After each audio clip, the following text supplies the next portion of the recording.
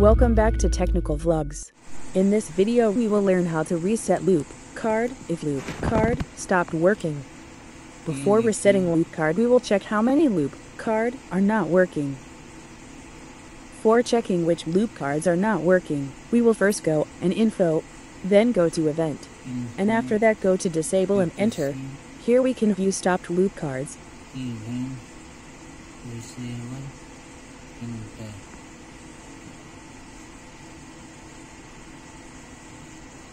Loop card stop. Next, no.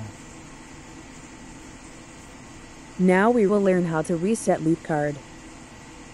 For this, first press menu button, and then go to test ORing. Then put user code if needed.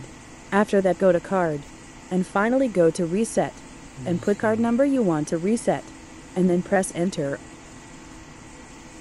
And after that it will start resetting loop card and allocating loop.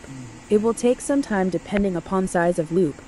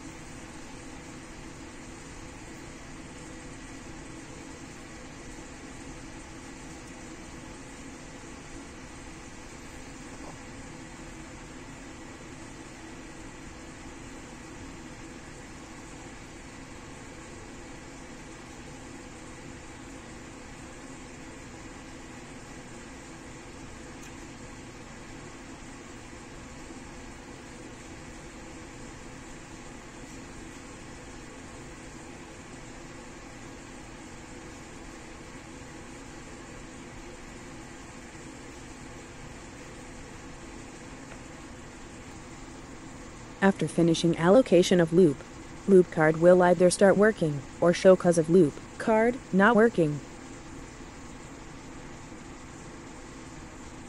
If you like to watch this video, please subscribe to this channel and press bell icon.